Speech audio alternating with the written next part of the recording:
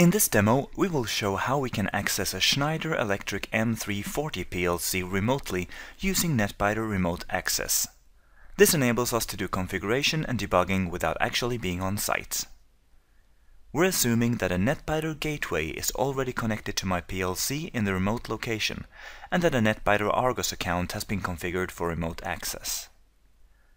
As a PLC programmer, I run the Netbiter Quick Connect software on my computer, which will establish the secure tunnel to the PLC. Quick Connect is downloadable from netbiter.com or my Argos account. I log in using the username and password I have received from my Netbiter administrator.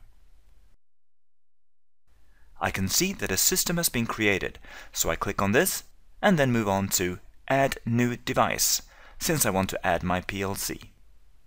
In this example, we choose Custom from the list and name it Schneider Electric M340. I now select Add Device. Since this is the first time I'm connecting, I need to specify the IP address I want my computer to have on the remote local area network. I do this by adding a new channel, a new connection channel that I want to access for my PLC. I want to establish a network bridge in this case. I can now add my IP address under General Network Bridge Configuration. I want my computer to have the IP address 192.168.0.40 on the remote local area network, since I know that this address is available. I also need to enter my net mask. I now click Connect, and the system starts establishing the tunnel. The channel is now open, and these addresses have been saved. This means that the next time I want to access the PLC remotely, I can just start Quick Connect, select my PLC, and click Connect. I can now access my PLC using my regular PLC configuration software. In this case, we're using Unity Pro XL from Schneider Electric.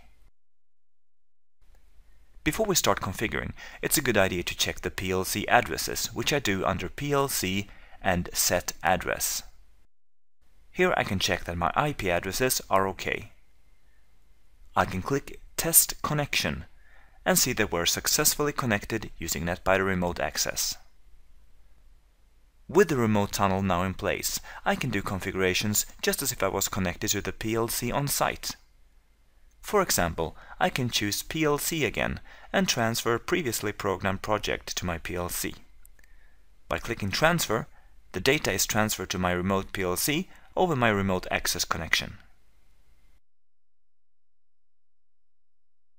When I'm finished with my configuration, I simply exit the PLC configuration software and close my remote connection.